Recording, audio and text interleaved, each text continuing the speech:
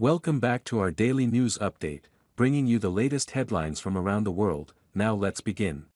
1,000-pound sisters star Tammy Slaton's husband Caleb Willingham dead at 40, you will forever be missed. The reality star shared a tribute to her late husband, who she married last fall. Caleb Willingham, the husband of reality star Tammy Slaton, has died.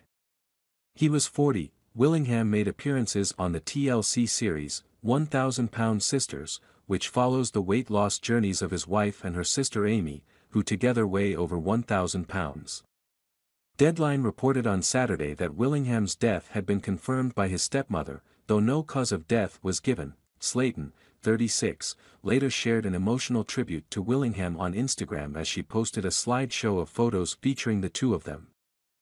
"Rip sweet angel, you will forever be missed and loved so much," the television personality wrote in the caption. She continued, "Thank you Caleb for showing me real love and happiness." In 3 of the photos that Slaton shared, the two were seen posing together in front of a Christmas tree. Slaton wrapped her arms around Willingham's neck as the pair beamed at the camera. Willingham, who was seated in a wheelchair, wore a black sweatshirt while Slaton had on camouflage sweatshirt. The pair both wore breathing tubes and glasses. In the 4th photo, Slaton and Willingham were seen seated at a table covered with a snowman print tablecloth in front of 2 paper lunch bags that were decorated with Christmas bows.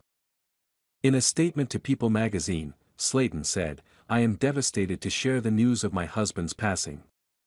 He was my best friend and I loved him dearly." She continued, "When I met Caleb he became my guardian angel and now he really is watching over me.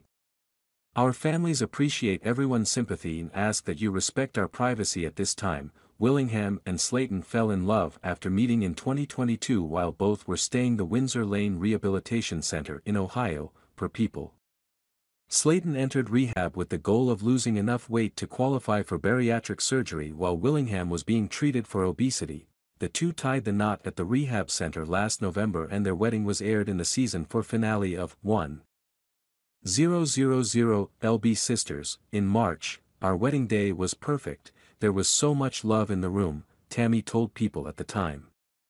"I literally married my best friend. You all knew me as Tammy Slaton, but now you'll all know me as Mrs. Tammy Willingham," she added. "I'm married now." Slaton and Willingham, who also went by the nicknames Killa K and Double K, reportedly split in May, per Deadline.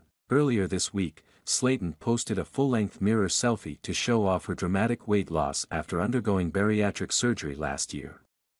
In a June interview with People, she revealed that she had been able to remove her breathing tube after losing hundreds of pounds.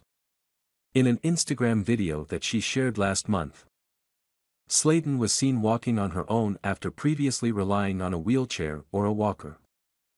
Subscribe to my YouTube news channel now, providing accurate and reliable information on the latest hot events. Join the community for exchanging opinions and learning from each other. Hit the subscribe button and turn on notifications to never miss out on the latest videos.